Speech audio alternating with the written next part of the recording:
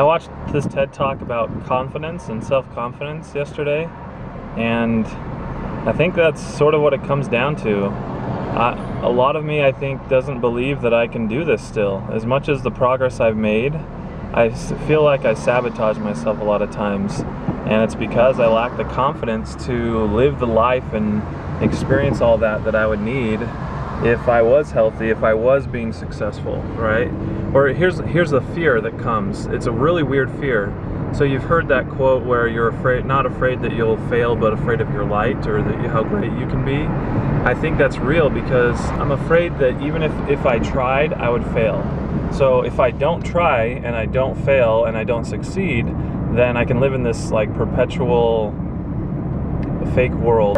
Oh, I definitely could succeed if I really tried, but because I don't try, I don't succeed. That's the only reason. So the fear that I have is that if I try and I fail, like, that's worse, right? But it's not. But in my head, subconsciously, that wasn't something that I would like. This is the first time I really put it to words, and I think it's true. And so that comes down to self-confidence of, do you think you could succeed financially? Do you think you can succeed physically, mentally, spiritually, with your relationships? Can you be a success?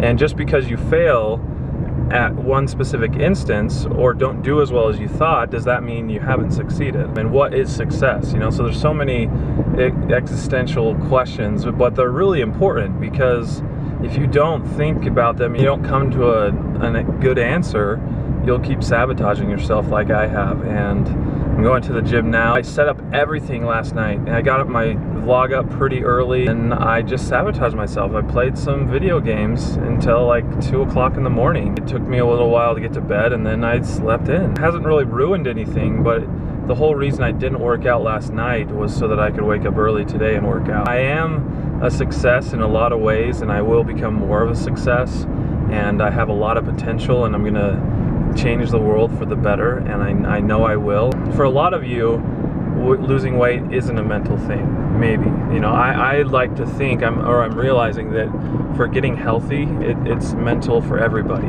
but for some more than others, right?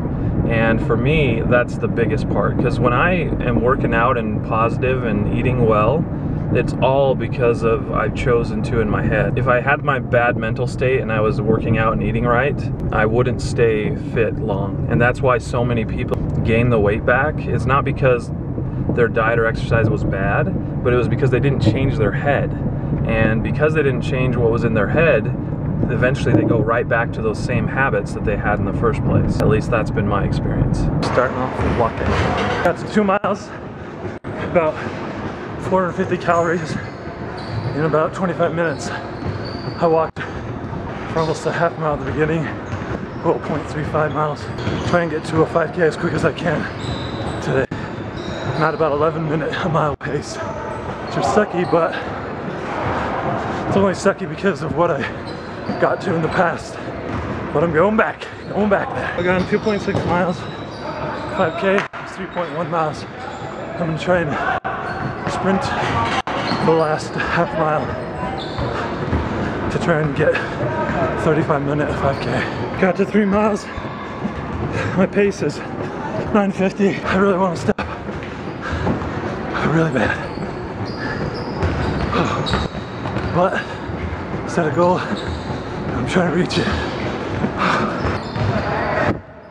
All right, 700 calories, full 5K, 37 minutes. It's better than I have been doing, at least.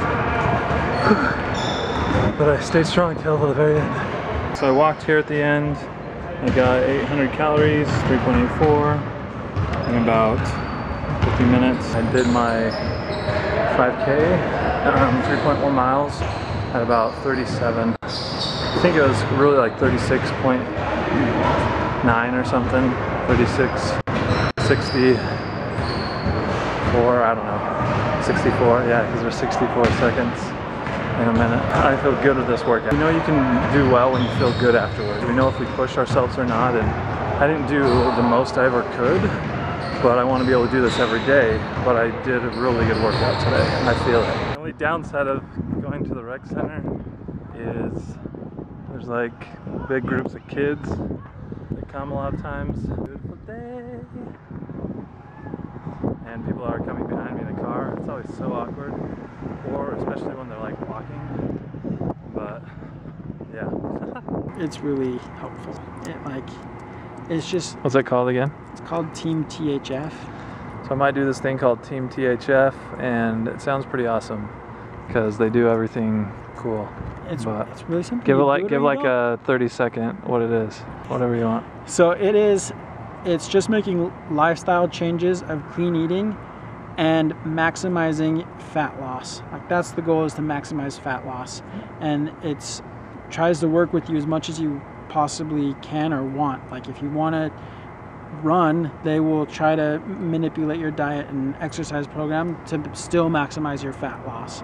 And so that's the goal. They'll tell you what they know is the best to do that, and you can either follow it or take their suggestions or not. Yeah. The cool part, I thought, they measure not just your the scale, but also like they do calipers and measure really body fat percentage, which is my main goal, which is to get into 9% body fat. But it's like $60 a month, so that's the only downside, really. There's some benefits to paying, right? Because you have accountability and all that.